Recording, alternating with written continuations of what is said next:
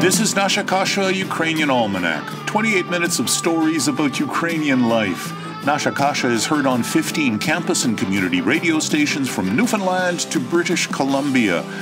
Vitayu, and welcome in particular to our newest listeners in St. Augustine, Quebec, on the north shore of the Gulf of St. Lawrence, and Kamloops in south-central British Columbia. British Columbia is where we are heading. When Victoria Grando was a little girl in Cave, her grandfather showed her a world map, and he asked, of all the places on Earth, where would you like to go? Studying it, Victoria replied, Victoria, British Columbia. We'll hear later in the show how music, regime change, and a good omen made it all possible. Here's Sofia Fedina from Lviv, Ukraine, on some trade-offs to consider when leaving for North America. Полетів би на край світа, як вітер, що в полі літать, гей, в америцький край. Лем жаль мітя, моя хижо, лем жаль мітя, моя хижо, солом'яна, жаль, жаль. Лем жаль мітя, моя хижо, лем жаль мітя, моя хижо, солом'яна, жаль. Ой, в нас превелика біда, не можна заробить хліба, гей, мушу летіть вдаль. Лем жаль мій вас, мої верхи, лем жаль мій вас, мої верхи, зеленії, жаль, жаль. Лем жаль мій вас, мої верхи, лем жаль мій вас, мої верхи, зеленії, жаль.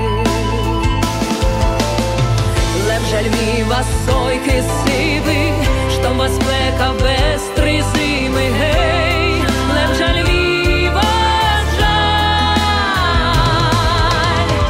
Бо й на цей бим поїхав, бо й на цей бим поїхав, в америцький край, край. Бо й на цей бим поїхав, бо й на цей бим поїхав, в америцький. The singer decides to stay despite the hardships in Ukraine. But for those leaving for Canada, Victoria does have a lot to recommend it. It's a provincial capital located on the southern tip of Vancouver Island, which is off Canada's Pacific coast. It is the southernmost city in Western Canada, only 60 miles or 100 kilometers from Vancouver, and by air only 100 kilometers from Seattle. Actor and tour bus driver Adrian Sly sings Victoria's praises for a living. We only get 25 inches of rain a year. Most of that falls in the winter. Very little to no rain in the summer. In fact, I've known it go for 4 months with no rain at all. Lovely, clear blue skies, just like today. I'm also interested in a tour of Ukrainian Victoria. For this, I turn to the president of the local Ukrainian-Canadian Congress branch, who offers to drive me around. Vitayu. Stefan, welcome to Victoria. My name is Robert Herchak. I'm the president of the Ukrainian-Canadian Congress Victoria branch. I'm also on the board of the Ukrainian Cultural Center and the president of the Ukrainian Studies Society, and I wear a couple other hats as well. By Canada census, there are approximately 14,000 people of Ukrainian background in Victoria, much more than we expected. There are a lot of people now that they don't have an appreciation of their roots. When we do our Ukrainian suppers at the Cultural Center, I'm asking what their background is, and invariably they will say, my baba or my mama was Ukrainian, but they have no particular appreciation of what their connection is until you ask the next question. Oh yes, that's right. I guess I'm Ukrainian too. So that's where you come in. That's part of our educational component. Yes, absolutely. The Ukrainian community here is pretty active. There are several organizations. The Ukrainian Cultural Center, where we're heading to now, has been around for the last 45 years. The center is a crucible for Ukrainian life. It remains viable because it's welcoming and affordable to all. Yeah, it's a women's collective celebrating women in the arts. All women who are making jewelry, chocolate, baked goods, and all the while we're going to have an acoustic stage happening with women playing music and on topics of finance and health. And then we're going to end it with the rock concert featuring women in the Victoria scene. Are you the head of the organization or a delegate? I'm the curator of it. My name is Carla Olive, and I'm an artist myself and just want to celebrate. What kind of medium are you an artist in? I'm a singer-songwriter and musician, so I play quite a bit in town here. You might find that life may owe you or taking you for all that you are worth. But who are we to forfeit history? The lessons learned should change the way we live. What are we looking for? And what have we become? The cry is so loud to love each other and live in peace. That was Cry for Peace. Carla Olive's songs are available on iTunes. Selka Ukrainian Dance Association. All the awards they've won over the years. They've traveled internationally, I think, as far as San Diego. There are about 40 or 50 dancers here. And they rent the studio from us. With ballet bars and mirrors on the wall? Yeah. They have the instructor here who's been instructing for the last, 10, 15 years, I believe at least, and grew up with her mother being the previous instructor. And Lisa now does the instructing at the Lester B. Pearson International School. They have a One World concert they put on every year of students from 80 different countries. So it's very interesting to see people of Asian, white, brown backgrounds all dressed up in sharvara and in the blouses dancing the hopak.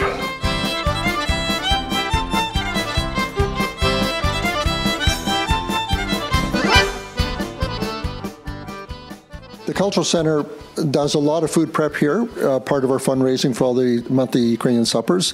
When we make perehe, varenike, we rely on 20 to 25 volunteers, and we will pinch about 4,500 varenike each time. It's all handmade, or is there a machine involved? They're all handmade. The only machine involved is a dough roller that's turned by hand. Old school pierogies. We are definitely old school pierogies, and we advertise them as Baba's best handmade pierogies. This library has been here for some time, a good mix of Ukrainian and English books. However, the last time it was cataloged was about 20 years ago, and we are in the process of trying to digitalize everything so that if it's properly done, that we could extend our services here to the University of Victoria as well as Boston College and possibly into high schools. So it would actually become a lending library. That's what it would be. You have a Ukrainian gift shop here? Gift shop. We have Easter Traditions. It's an annual event. And Vyshyvanka is embroidery, and this is Ukrainian Embroidery Day. You wear your Ukrainian shirts and blouses. Yeah. Who's the office manager? Victoria Grando is the office manager for the Ukrainian Cultural Center. Ukrainian Cultural Society of Vancouver Island. In short, Ukrainian Cultural Center in Victoria. And Victoria is the manager. Victoria is the office manager. Добрий ранок, добрий день. Стефана Друсяк. Вікторія.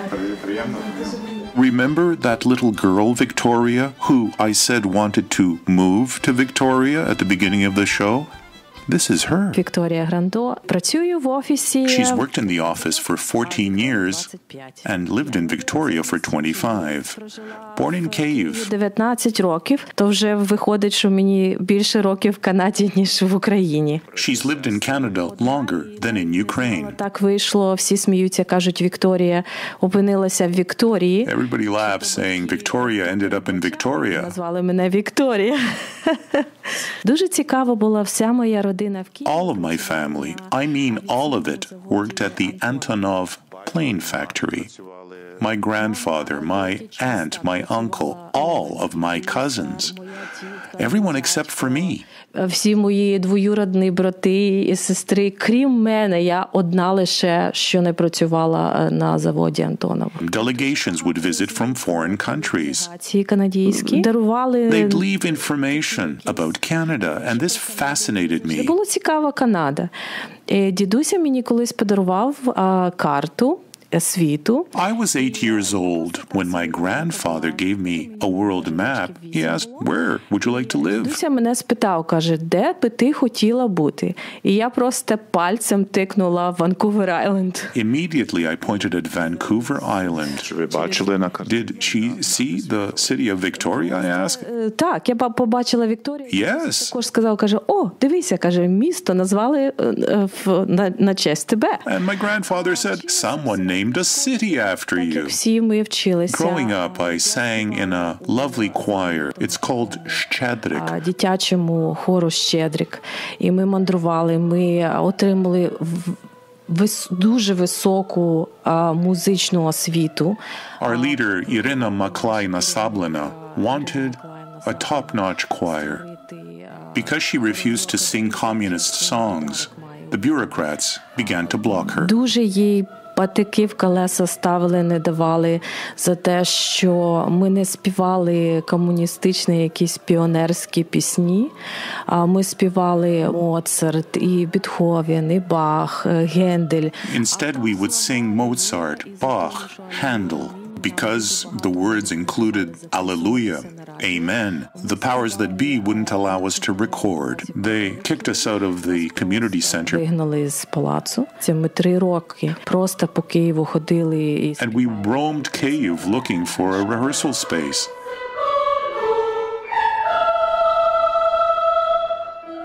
Черевний випадок був. One day, I went to a friend's mother's place.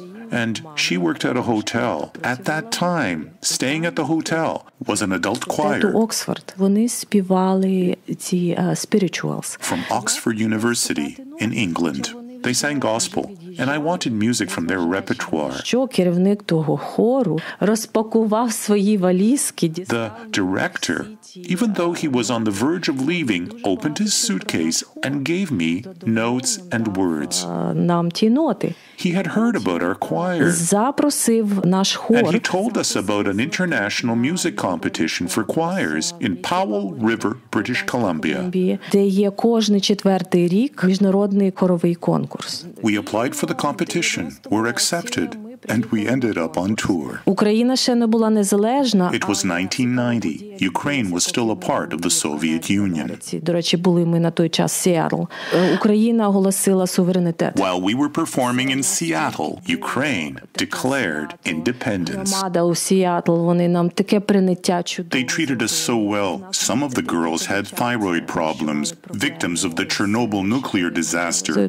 Тhyroid. Допомогли і на лікування, і теж. The Hromada helped them get medical treatment. Щастя було, що на той час ми багато перебували. We visited Seattle, Vancouver, Victoria. We stayed with families, got to know them. Коли ми з хором в 90-му році були в Ванкувері, нам церква запропонувала, Українська греко-католицька церква, залишитися, сховатися в церкві. Ukrainian Catholic Church suggested we hide, we seek asylum in their church hall so that we wouldn't be forced to go back. Була ціла група естонської в естонській церкві, естонців на той час. At that time in the same city there was a group of Estonians who were seeking asylum, and people at the church in Victoria wanted us to do the same. But we were children. We wanted to go home. Всі хотіли додому, бо з нами ще поїхала директорка нашого палацу. Була так, як від КГБ, вона дивилася і повинна була забезпечити повернення кожної дитини, кожної дорослої людини. With us on tour came a KGB agent. It was her job to make sure everyone would return to Ukraine. До Києва повернулися. So we went back. Через 3 роки я приїхала в Канаду. 3 years later, I was back in Canada. Я перебувала в Ванкувері. The family that I was billeted with in Vancouver during the tour helped me to emigrate. I applied in 1993, immigrated in 1994. 94-го року. Вікторія приїхала до Вікторії. Вікторія приїхала до Вікторії. So Victoria came to Victoria, I say. Indeed. And I exchanged my musical profession for working in a kitchen. Я працювала, робили кейтеринг для Українського культурного центру. Я робила це 23 роки. Prior to my current position, I did that here at this center for 23 years. I managed to bring my mother over. Маю чоловіка, я маю синулю. I'm married, I have a son. 25 років, то вже мала збудувати щось. Дуже цікава історія трапилася, коли... I remember something really interesting when I stayed in Victoria in 1990. А в Вікторії був тоді акваріум. They took me and a number of my friends to an aquarium. Killer whales, ті A касатки. handful of us asked to stay late to watch the killer whales swimming around. The orca swam, jumped, and splashed us all, soaking one girl completely. Тобто орка. Як вона плаває? Вона там собі плавала. І тут зненацька, як вона вистрибне. І ми всі мокрі. І там жінка стояла, вона native Canadian. Nearby, a woman, a native Canadian, saw this, and she said to us that this was a good omen. Вас обрала, щоб ви тут мешкали. It means that orca chose you to come live here. Nasha Kasha comes to you every week from CHRW 94.9 FM on the campus of Western University in London, Ontario. We're also heard on CHMR 93.5 FM in St. John's, Newfoundland, on CKDU 88.1 FM in Halifax, on Local 107.3 FM in St. John, New Brunswick, on CJAS Radio 93.5 FM in St. Augustine, Quebec, on CJLO 1690 AM in Montreal, on CFRC 101.9 FM in Kingston, on CFMU 93.3 FM in Hamilton, on CKMS 102.7 FM in Kitchener-Waterloo, on CKLU 96.7 FM in Sudbury, on CILU 102.7 FM in Thunder Bay, on 101.5 UMFM in Winnipeg, on CFMQ 98.1 FM in Hudson Bay, Saskatchewan, on CFBX 92.5 FM, the X in Kamloops, and on CIVL 101.7 FM in Abbotsford, British Columbia.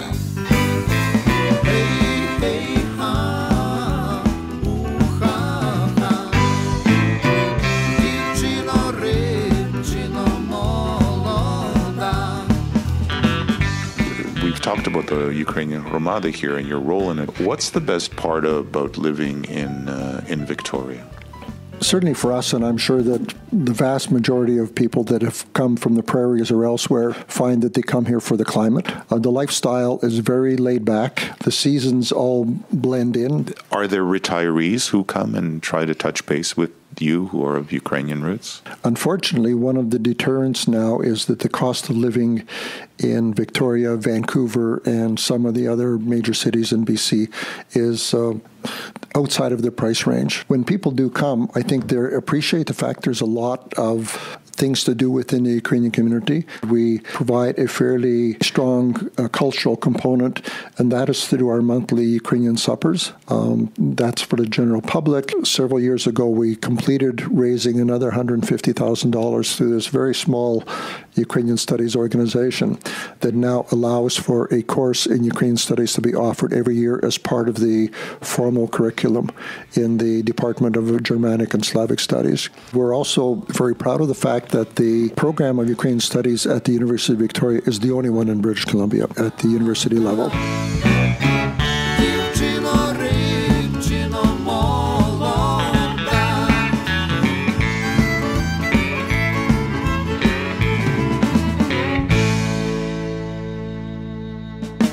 My grandparents came to Canada in 1900. They're from near Ternopil, and they settled in Manitoba, not far from Dauphin, alongside Riding Mountain National Park. My father was 6 years old at the time when he came. My mother was born here in 1901, and I myself am the youngest of 13 children. It was an area that was dominated by a lot of bush, and I've always heard that people from Ukraine came because there was a lot of bush here that they didn't have in Ukraine. Unfortunately, it also came with a lot of rocks. We still have roots back in Manitoba. In fact, the little log home that my mother was born in has been restored by members of my extended family, and it is now a heritage site. I ended up attending a minor seminary in Manitoba. Then I joined a seminary with the Redemptorist priests in Ontario. I left the seminary after several years, went on and completed my degree in social work at the University of Manitoba, and then I worked in northern Manitoba in the Northwest Territories and eventually made my way to British Columbia, where I began with the Federal Department of Corrections as a parole officer. My whole career has been in government, either provincially or federally. So you started off wanting to give your life to service, and you indeed did, but in a slightly different way. Why did you leave the calling for the priesthood? Is that too personal a question to ask? I felt that I likely wasn't ready to take on that responsibility. At that time, I think I was 21 years old. But I've always remained and maintained a very, very strong connection with the church. Tough sector, the correction sector? It was tough, but at the same time, it was very rewarding. I found that I felt that I was making a small difference, and to me, it was a rewarding government job. Well, the parole officer, you're at the point in the incarceration where the person, male or female, is given a chance to reintegrate with society. It's rewarding for me to, at times, have somebody stop me on the street and say, "Do you remember me?" And then they go on to tell me how well they're doing, and that is rewarding. I'm married with 2 children. One is adopted Inuit. My wife is French-Canadian, but we have maintained a fairly strong multicultural environment in the home, both French and Ukrainian. Tell me about that mix and how you make it work. I met my wife in the Northwest Territories. We were both working in different components. I was involved in the Department of Social Development, and she was a pediatric nurse working in a group home for children of First Nations children. When we moved to Manitoba, back to working in Thompson, we ended up fostering an Inuit child from Churchill and subsequently adopted him. We have always, in terms of our own cultural awareness, we have quite a strong interest in fostering the betterment of First Nations people, just making our son more aware of his background and where he is now, and that's been of assistance to him. What's his name and what's your wife's name? My wife's name is Lorraine, and she comes from a large French-Canadian family of 14. The Tremblay family goes back, I understand, to the 1600s, and they're the largest family name in French Canadians in North America. About 10 years ago, there were more than 30,000 of them in North America. Oh my gosh, quite the family reunion, if there are any. So your son, was there a point in his life where he had to go out and search for his people, or was that already included? Is it too personal to ask? How does that work? When we adopted our son, His mother was not able to look after him at the time, and though she had always maintained an interest in having him, he has met his mother, and we kept that close contact. He's also met his extended family of the Inuit background. One of his maternal uncles is a senator in Ottawa. He is now applied for, when he was taken in as a foster child, it was all under what is now known as Scoop 60, where children of First Nations background were taken from their homes and adopted. Our son is now in that legal process of seeking compensation along with tens of thousands of other First Nations children. So there are some regrets that have been lasting. Absolutely, yes. It's taken him a long time to come to grips, and I think he's still working out some of these issues as to why he was adopted and what have you. The issues are more with respect to the government process rather than us as parents. But overall, very rewarding for you. Yes, it is. Okay. I was working in northern Manitoba with the provincial government, Department of Social Development. I was a senior probation officer at that time, and I was looking to transfer to British Columbia, where I had several family members here already. We've now been in British Columbia since 1982 and finally consider it our home. My wife, Lorraine, opened up a family daycare that she operated for over 30 years. Our daughter, Suzanne, is 9 years younger than our adopted son. She has taken training, is now running a acupuncture clinic, lives in Souk, half an hour away from Victoria. No other province wears its British ties on its sleeve the way British Columbia does, the very name British Columbia. But tell me about the wider cultural mix here, aside from, obviously, the Anglo-Celtic culture. Victoria is a very diverse cultural component here. We have certainly the British. We have a very large French-Canadian component. Surprisingly, people don't appreciate that. And then we certainly have the Asian groups and the Indo-Canadian, very large component here. The ethnic mix, I think, is strong, and it's alive and well.